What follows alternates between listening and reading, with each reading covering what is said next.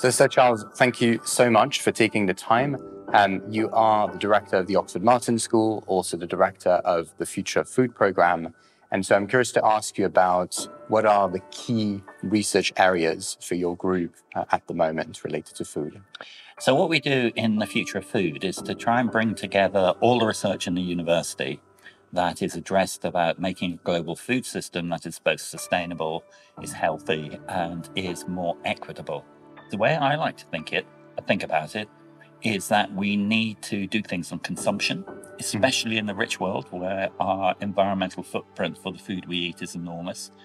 We need to do things in production. We need to produce more food, and we need to do it in new ways, sustainable ways. We need to bear down on waste. We waste a lot of food, but never falling into the trap of thinking food waste is a silver bullet. And we need to think about global food governance, something that has really come to the fore after Putin's invasion of Ukraine. Fantastic. And that actually answers already the second question I had for you, which was, why should we think about this with systems approach as opposed to think about food or nutrition?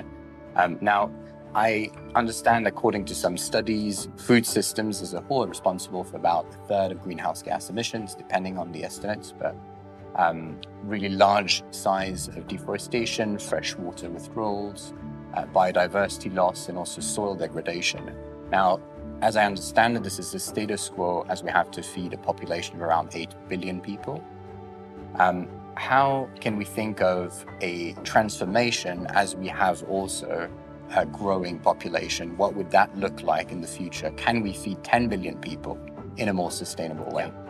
We know what we have to do. I think it was Nick Stearns who said a few years ago, the most efficient way of getting carbon dioxide in the atmosphere is to cut down tropical rainforests, drain peatlands and things like that. So we have to really work on land use change. We have to be honest in that if we are not going to convert land to agriculture, then we're going to have to produce more from that footprint. I like to call this sustainable intensification. So one needs to produce more from the same footprint with less environmental impact.